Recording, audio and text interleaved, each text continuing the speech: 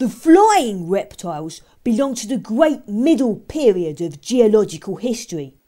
It is just possible that all the fables and myths of dragons may have originated in the finding of the petrified limb bones of an antediluvian monster in some ancient cave.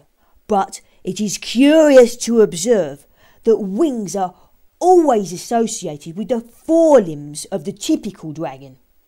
Even those fabled monsters of Oriental antiquity, the Chinese dragon and the Japanese dragon, belong to the common stock. The idea of a flying animal, or rather of the larger pedestrian animals being endowed with the added power of flight, has in many ages exercised the human imagination and excited man's freest inventive fancies, whence we have derived our artistic conceptions of flying horses, of winged bulls and winged lions, even of conventional angels and cherubim and other mystic messengers between earth and heaven.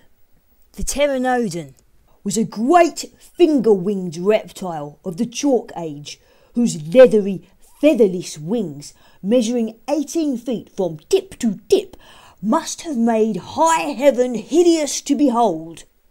Its wing fingers were real bone, and supported the membrane worked by muscles in the crest at the back of the head.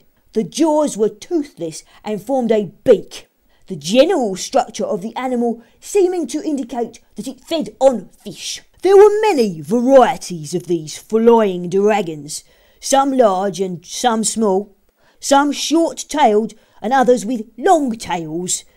Imagine a gigantic frog with the wings of an enormous bat and a monstrous beak, and some faint conception may be formed of the actual living creatures from which the idea of the fabled dragon has in all probability been derived. Of these weird prehistoric monsters, the range in hideous and grotesque ugliness, if not in the terrifying hugeness of their size, is by no means exhausted in the few named here. It is undoubtedly in these two attributes of unutterable hideousness and ferocious enormity that they have for ages been at the back of men's minds in the shaping of the conventional dragon of myth and legend.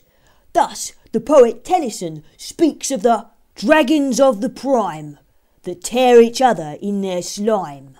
Yet no good evidence could be produced to prove the memory of tradition connecting the fabled and imaginary dragon with the real and actual animals of geologic periods. The hypothesis, however, is one which has received support from the imaginative and artistic.